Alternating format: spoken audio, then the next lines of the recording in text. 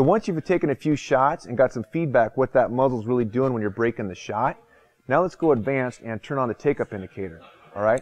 So basically, the take-up indicator is the switch on the top of your cert. You flick that switch back, it should snap a little bit, and now when you prep the trigger, that red laser comes on. Now what I've done with my Pro model is I've taken the red laser and I've taken that little hex wrench and given a few counterclockwise screws in the bottom here to bring that red laser down to a 6 o'clock position. Because for this drill, the red laser is not for a sighting aid, it is only a trigger prep indicator. This will make more sense as I engage this drill. Basically, as you can see, when I'm on that target, I am prepping and I am breaking the shot.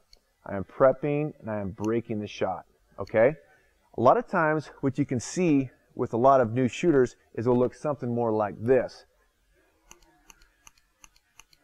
Okay, what do we see there as a diagnostic element? You can diagnose yourself.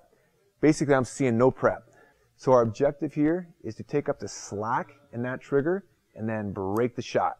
And that catastrophic break, we want to do it so we don't move that gun around. So let's try it again.